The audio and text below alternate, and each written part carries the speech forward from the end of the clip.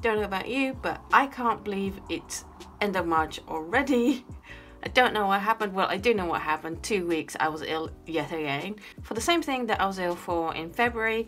Thankfully, I think the doctors have figured out what's wrong with me and have given me the appropriate medication, so hopefully April won't be such a wipeout.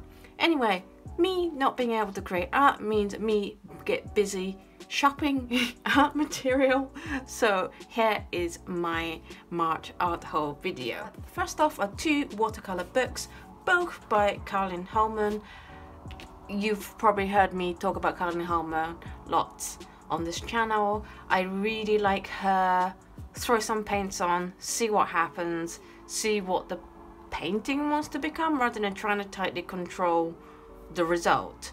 And these 2 books are a accompaniment to her courses online. I would say these books are slightly dated in that this was published in 2007, this was in 2010, so 11 years ago and 8 years ago. However, her techniques are very, very, very interesting. And yes, I have watched the course, but she covers different things in here, and she has guest artists talking about how they approach watercolor as well, so it's actually been a very interesting read. Now, if you want to learn a lot about unconventional techniques and approaches to watercolor, this is a very, very good book for that. And the same with the Watercolors, the Spirits of Spontaneity,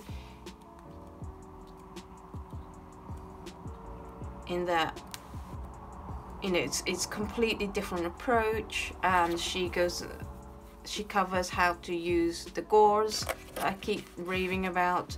They're just so much fun, and one day I would love to be able to create something like this, which is why I bought this book in particular. They're both very good books. I'm really glad I bought them both, and I highly recommend them if you are looking for something different, something that's more open to chance, something that's looser. Then these 2 books are pretty great for that. Next up are a couple of set of tools. Now, because I'm into spontaneity and making marks and trying to figure out what to do after making the marks, I got interested in different kind of mark making tools. Now, you can get a set of dotting tools in the art section of shops, and they can be quite expensive, relatively speaking. However, if you go to the clay modeling section of a store or Amazon or anything, you can get like a whole set of tools for pretty much the same price. And I'm really interested in using these, particularly with masking fluid. I have no idea how they're going to turn out, but I'm really interested in using these bigger bowls to see if they create a bigger, more unique marks. And these silicone ones are a bonus. I didn't need them, but they're a bonus, and you know, we pay a lot of money for like 1 or 2 of these silicone shapers for using with masking fluid. So I think this is a great deal.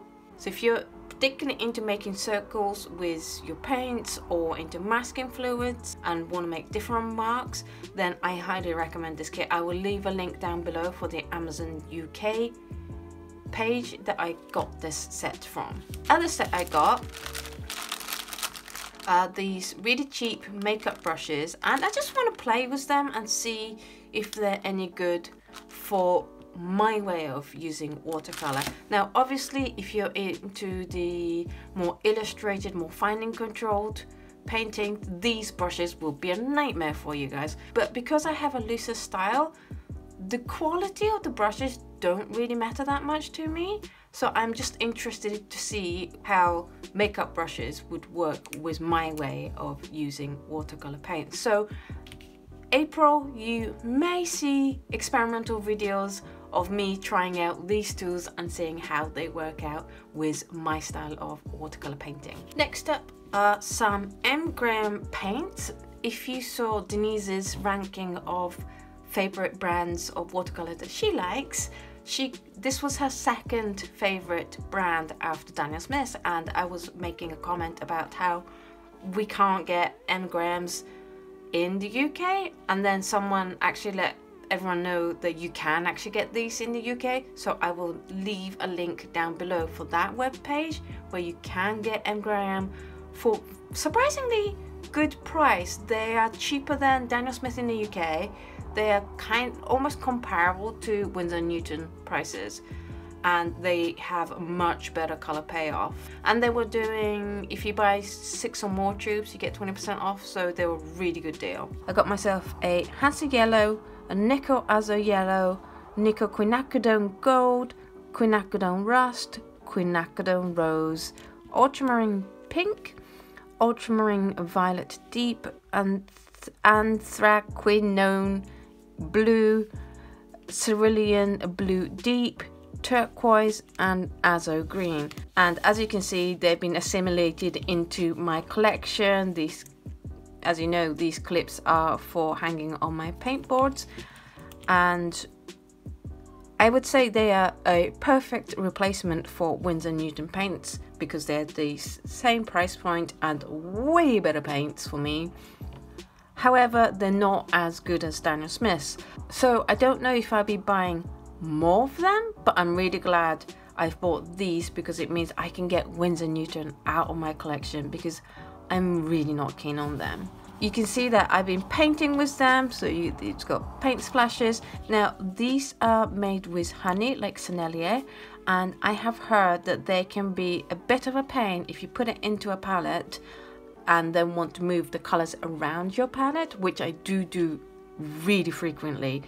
So I haven't paletted these, I just been using them fresh from the tube as they are, as I need them, which is why they get covered in paints, because I have them right where I paint. I would say they're just a fraction not as bright as the Daniel Smiths, and I did paint 2 very comparable paintings, one using just the M. Grahams, one using just the Daniel Smiths, on the same day, same colors, and I have to say that there's something slightly missing in the M. Graham painting, whereas the Daniel Smith one is like ta-da, and you know, quite jazzy in a lot of ways. And so these won't become a replacement for Daniel Smith, but they will be a good replacement for any Winsor & Newton colors that I need to get. Next up is the Prisma Color Erase pencil in the Photosafe Blue. I bought this after watching a tutorial by John Moss about doing more live sketching, and he recommends using this to sketch out the big shapes and the gestures first. I haven't given it a go yet, as you can see, and I kind of had to buy 12 of them, so I'm not quite sure if I'll ever go through all of them, but it'll be really interesting because I'm not that keen on drawing, and if any tool is going to make it easier for me to be loose in my sketches, I'm willing to give it a go, so I will let you know how this goes. On to more technical side of things, I have now bought myself a webcam so that I can start live streaming at some point. However, because I'm still suffering from this asthmatic cough, I will have to wait till that gets better before I can start streaming live, so that, because the last thing I want is to become famous for dying of coughing on live stream, and I'm sure that won't be a pleasant experience for you guys either.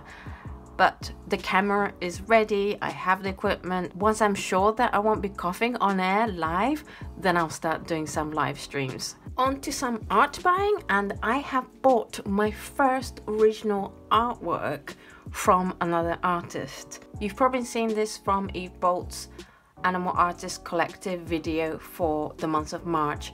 I saw it in her video and it was so adorable that I had to buy it, and I'm so glad I did. The colors are really beautiful. And I just love the humor of tiger shark being a tiger shark, and I'm not even really a punny person, but I just really like this one. I am also a Patreon for Eve, and she sent out these monthly prints, and I got that, and with it she sent me this most adorable, gorgeous get well soon card I have ever seen.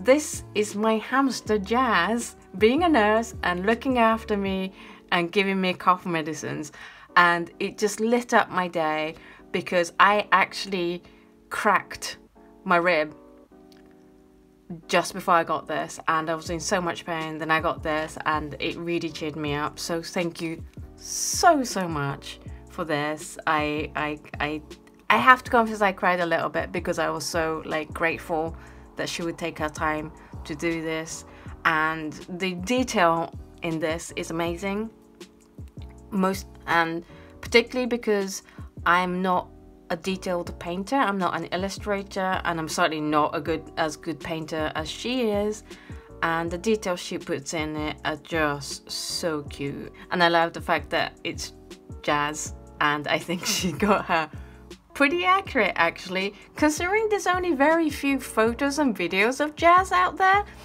so far. I think she got her likeness really well, so thank you so much for this.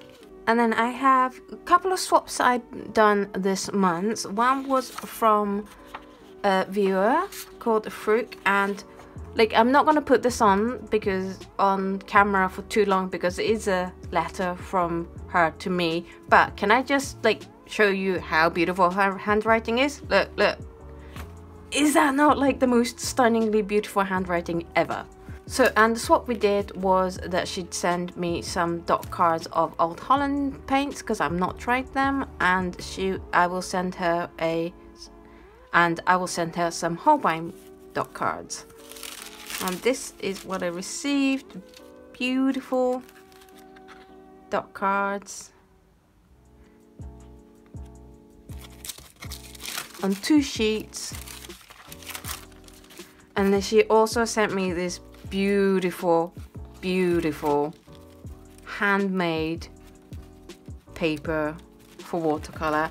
I have never used a handmade watercolor paper before, so I am very much looking forward to trying them out. Thank you so much, Fruit, for your generous swap, and I hope you enjoyed the dot card I sent you. Another swap I did was with Dan from Penholder UK. I got some M. Graham paints. He's on a shopping ban, so he can't buy them, so I sent him some samples of the M. Grahams, and he sent me dot cards of various brands, and then he very kindly and very unexpectedly sent me his handmade paints. And oh my goodness, if you've ever been disappointed by ultramarine, you need to try Dan's ultramarine blue. It re-wets so fast and is the most intense blue in the whole wide world. And he also sent me the manganese blue, and this manganese blue is the most insanely granulating paint I have ever seen. It is absolutely beautiful. And these are the swatches for them.